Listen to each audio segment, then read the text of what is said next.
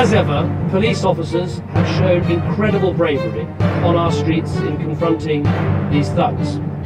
But it's quite clear that we need more, much more police on our streets, and we need even more robust police action. And it's that I've been discussing in Cobra this morning.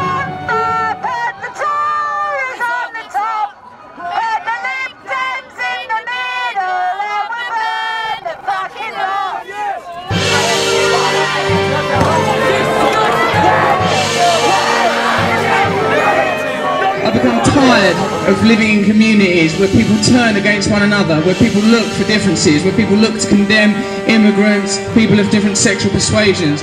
This is a genuine opportunity for us to be inclusive, positive, buoyant and optimistic about change.